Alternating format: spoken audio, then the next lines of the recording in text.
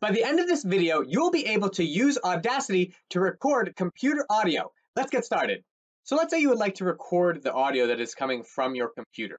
This is also known as recording desktop audio. So whatever audio is coming from your speakers or from your headphones, you would like to capture that and record it in Audacity.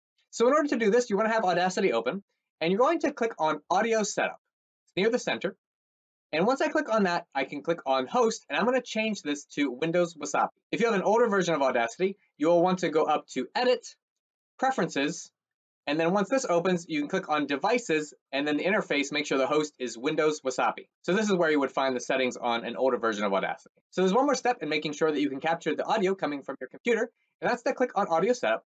Now right now I have headphones plugged in, and I found that this is the best way to record the audio using Audacity. So right now I need to go to Recording Device. So if you have headphones plugged in, you can click on Headphones. If you do not have headphones, you want to click on Speakers. So right now I have headphones, so I'm going to click on that. So now I'm ready to record my computer audio in Audacity. So I'm going to go ahead and click on Record, and then I'm going to find the file that I'd like to record, and I'm going to go ahead and hit play.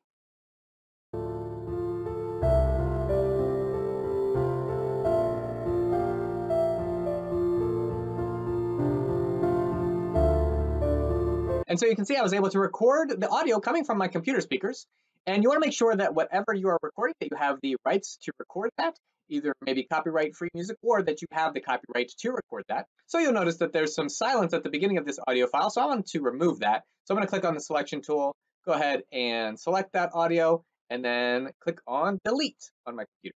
Now you can go ahead and edit that file any way you would like in Audacity. You can apply different effects to the file. You can select the file and add different effects. One that would be good for most audio is to click on volume and compression and then amplify.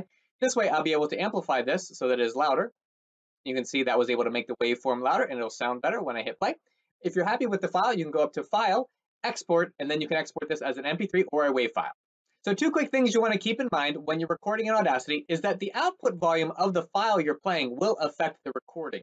So let's say I'm playing this file and I have the volume really high or really low. It will affect how that file is transferred into Audacity. So whatever volume you're using with your file will affect the volume in the recording. One other thing that I notice in Audacity when I'm recording PC audio is that I usually have to disconnect my USB microphone when I'm doing this. For some reason, this interferes with the communication of the audio file and Audacity. So that's just one thing to keep in mind. You might need to unplug your USB microphone. So you now know how to record desktop audio using Audacity. If you made it this far into the video, you most likely want to learn how to edit audio in Audacity. I have another beginner's guide on how to get started using Audacity so you get the most out of the software. I'll put a link to that video here.